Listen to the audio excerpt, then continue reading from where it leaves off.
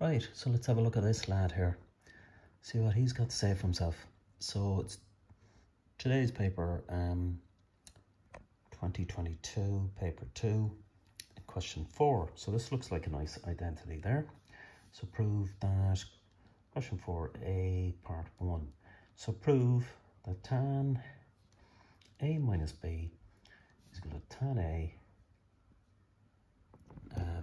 minus tan b over 1 plus the product of them. Okay, so I mean, I think that the problem for students here would be where to start, really. And so if you go into your identities in the log tables, give you all of those there. So here you can see what you have to prove. Well, you certainly can't start with that, because that's just putting down a one-line answer, which is a circular proof. But immediately above it there, you've got really what you need. So by saying tan A minus B, so I suppose you're using the concept that tan theta is equal to sine theta over cos theta. So that's what you're looking for. So tan A minus B is equal to sine A over cos A minus B, sine A minus B over cos A minus B. Now, and then let's use those identities then to substitute in, and we get, so it's sine A cos B minus cos A sine B. Just make sure they're on the right side, yeah. So sine is going to be on the top here, so that's the first one, and then this is going to be underneath. So that's cos A cos B plus sine A sine B. Okay, so that's now in there. So really, what I always say is just keep an eye on the end. Keep always the end in sight, because you have the answer and you just have to guide your way to the end. So how do you make that now look like this? That's really your solution.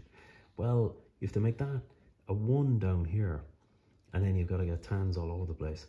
So like cos A cos B is kind of the answer there. If you're dividing by cos A cos B, then you're going to get 1 down there, and then you're going to start getting tans. So to get tans, you need cos's under the line, as you can see.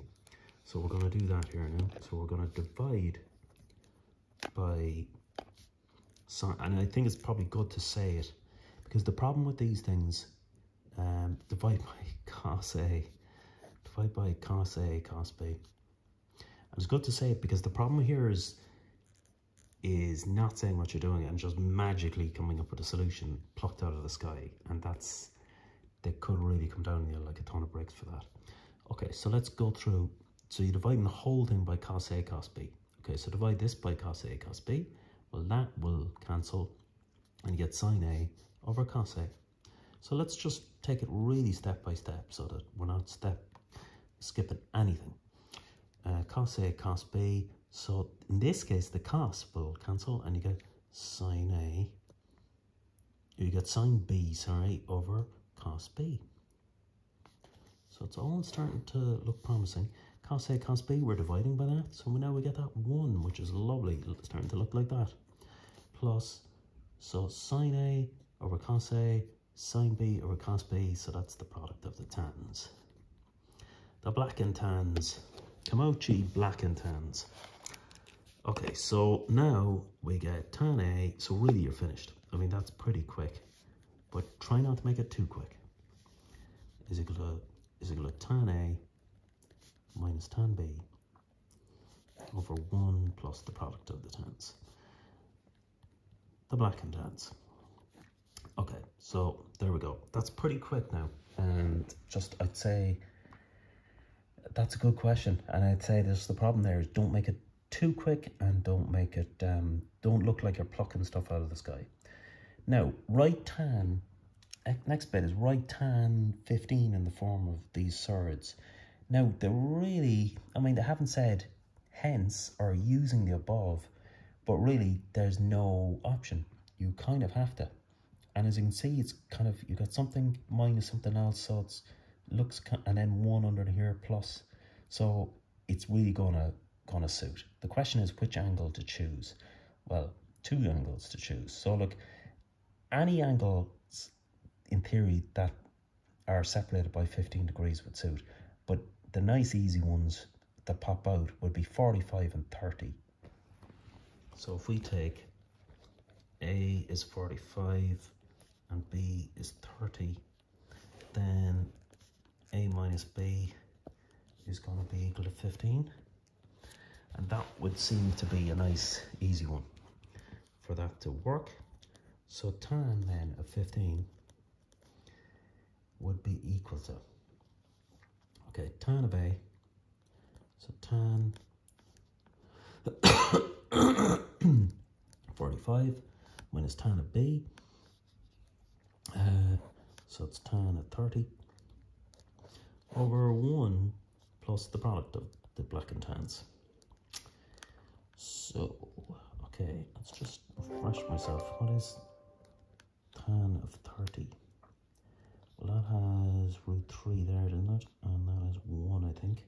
That's 2.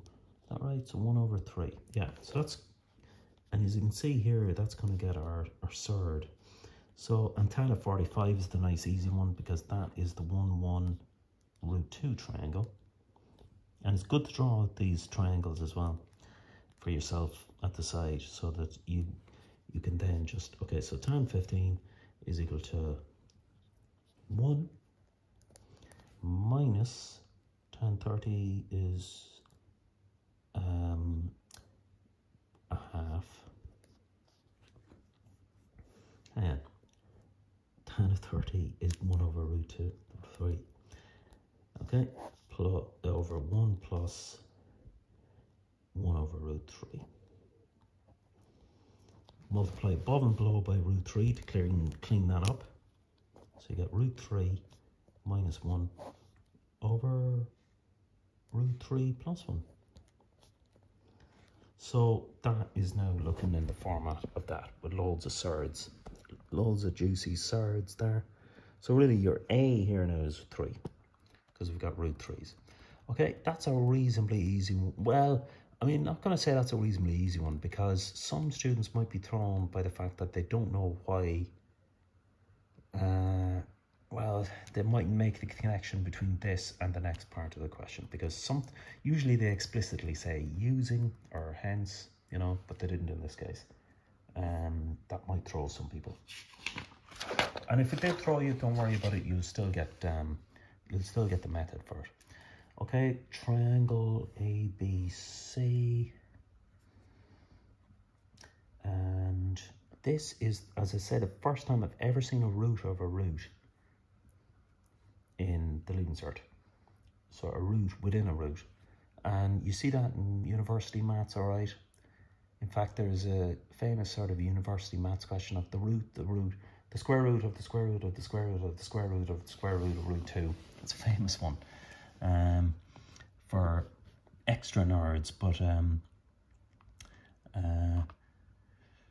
that one, but I've never really seen it in the leaving cert, so it's unusual to see that, I have to say. But let's have a look at this one anyway. Okay, let's go for it.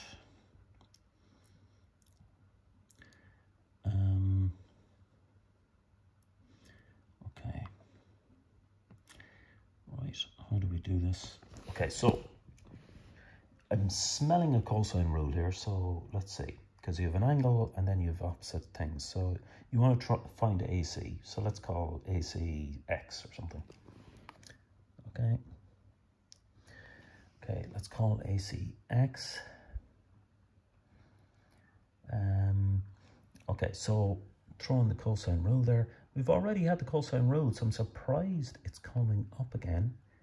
But I don't know, maybe I'm wrong, but let's go for it anyway. Surprising that they'd put the cosine rule twice, which makes me a little bit suspicious, but it seems to be reasonable to go for it. Okay, so where are we? Probably gone by it.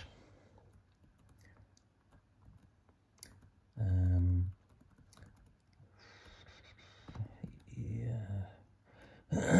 There it is, yeah. Okay. A squared plus B squared. Now A squared is equal to B squared plus C squared minus 2BC cos A. Right, so so the opposite, so that's nice, so we can square that. So this kind of fiddly yoke here with a root within a root, but we're going to square that, is equal to, okay, the two opposite sides, they're both at now x squared minus 2bc, so that's minus 2x by x being x squared cos of 45. And 45 is the nice triangle. It's good to get used to these triangles here. That's the 1 root 2, so cos is going to be 1 over root 2, so that's good. Now, so this guy, rooting that, is going to be 100 into 2 minus root 2. Okay, so it's equal to 2x squared minus 2x squared 1 over root 2. So now, so we need x, so it'll be, okay, 2x squared into 1 minus 1 over root 2 is equal to that guy, 100 into 2 minus root 2. Okay, so 2x squared, lots of 2's, is going to be equal to 100 over 2 minus root 2. To probably tell you which format you need to put this in, because it's looking very root 2-y. And then you have to cube it. So, okay, let's see what they ask you in terms of what format to put it in. Okay, find the length, they say, that's all they ask. Okay, and are we given any lengths already to compare it against? We're not. All right, apart from that screwy one, which is, I mean, that's 2 minus 1.4 is about 0.6 root of 0.6. So it's going to be, I don't know, 3 or 4 or something. Okay, so just find the length of AC, so just find x.